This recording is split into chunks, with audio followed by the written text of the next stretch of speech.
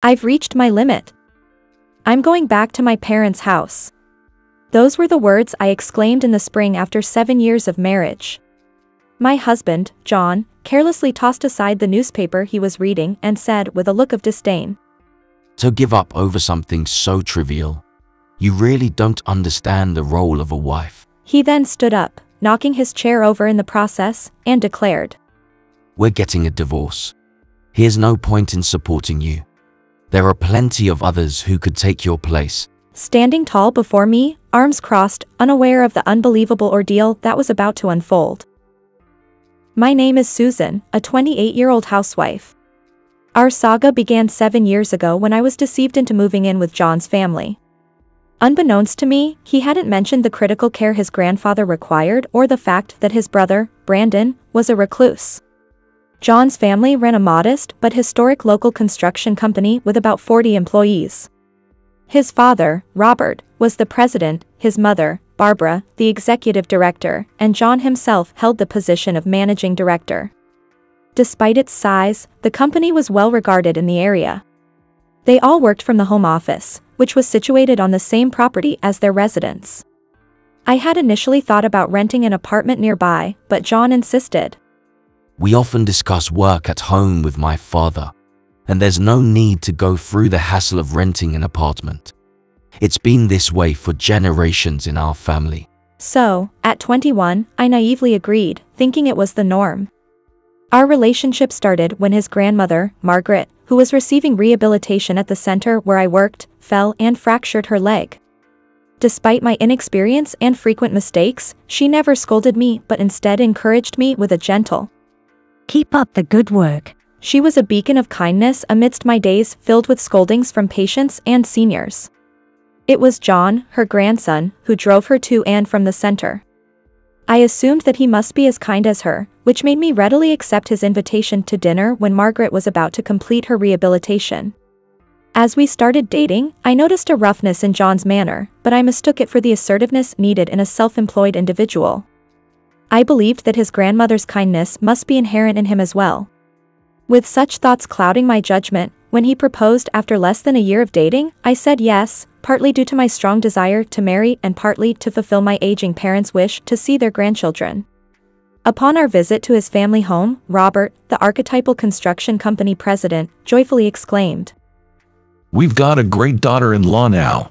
Well done, John." While Barbara warmly welcomed me, saying, "We've never had a daughter, so this is a joy for us." Margaret, active and bustling, with a beaming smile, served us food, saying, "We're blessed to have such a reliable person join our family." Reflecting back, I wonder why I didn't realize that only Grandma Margaret was tirelessly working around the house.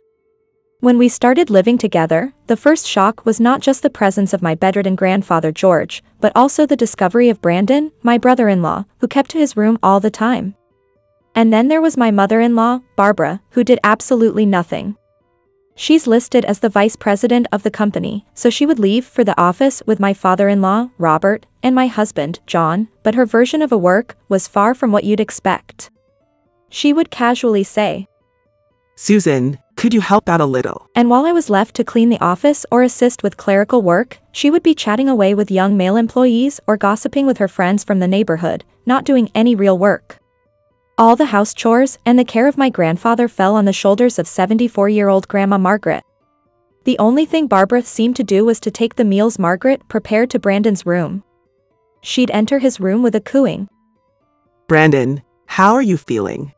I had such a good day today." She'd speak to him in a tone you'd use with a lover and then stay there for a while. Brandon, my 17-year-old brother-in-law, had turned into a recluse after entering high school, or so John tells me.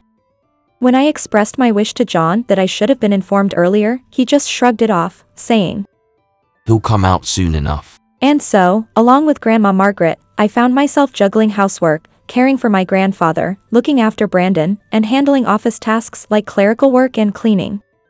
I felt like a hamster on a wheel, constantly working. Before we got married, I had made it clear to John that I wanted to continue my career as a physical therapist, and he had agreed. However, to my shock, he had unilaterally submitted my resignation to the rehab center.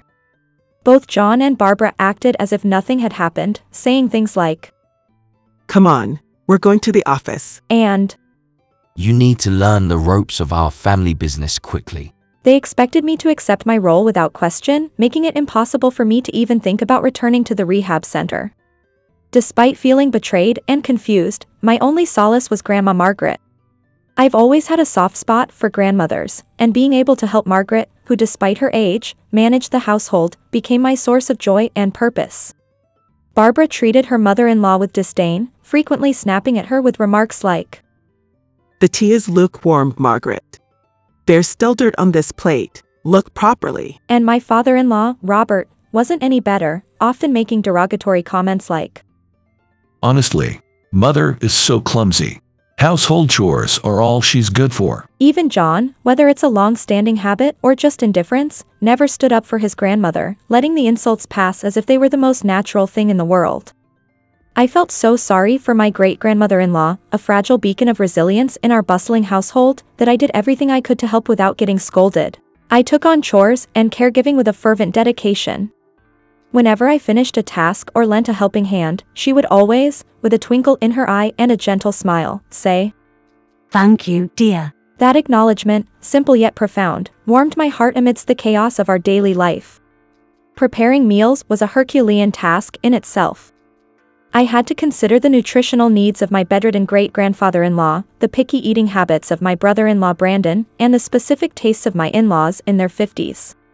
My husband John, adding to the complexity, would often childishly whine. Grandma, make something more energizing. His words would echo through the kitchen, adding a layer of frustration to the already demanding task.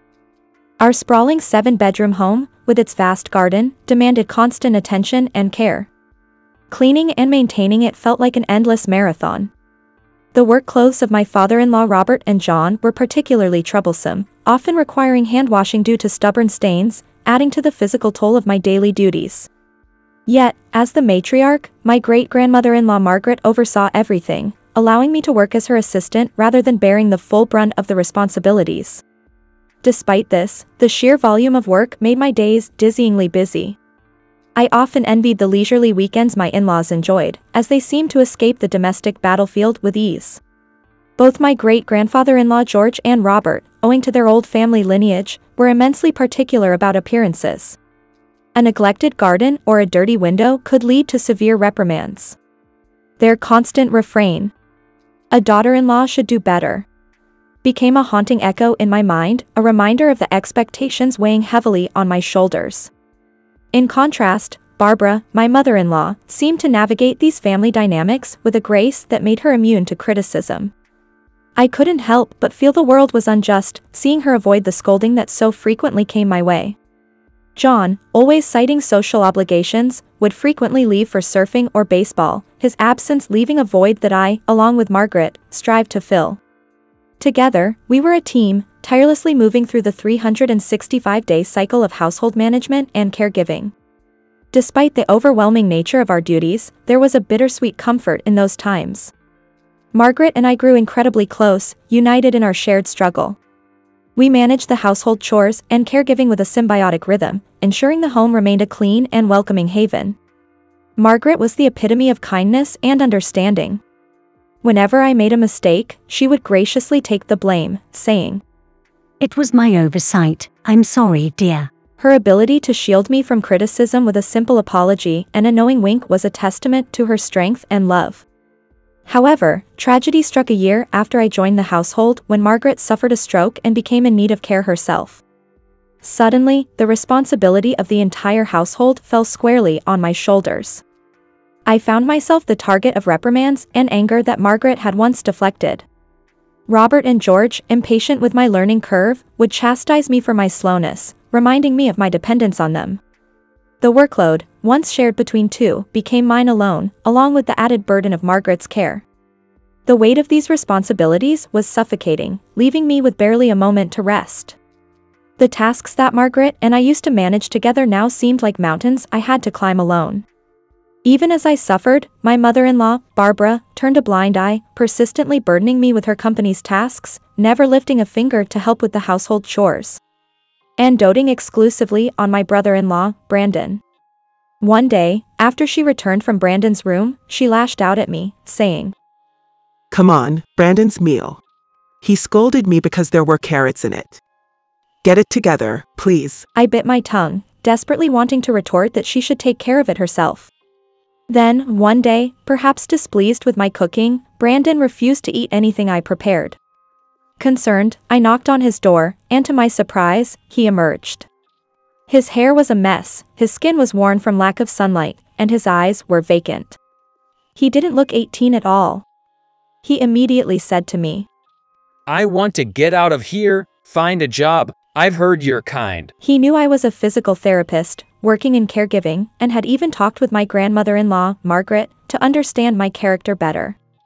Since then, I've been advising him, suggesting he might consider becoming a caregiver himself. With government aid available for caregiving schools and generally kind-hearted peers, I believed they would welcome him. He decided to start through a correspondence course, having already graduated from an equivalent high school. However, when Barbara overheard this, she berated me, saying, "What have you told Brandon? Caregiving is such a lowly job.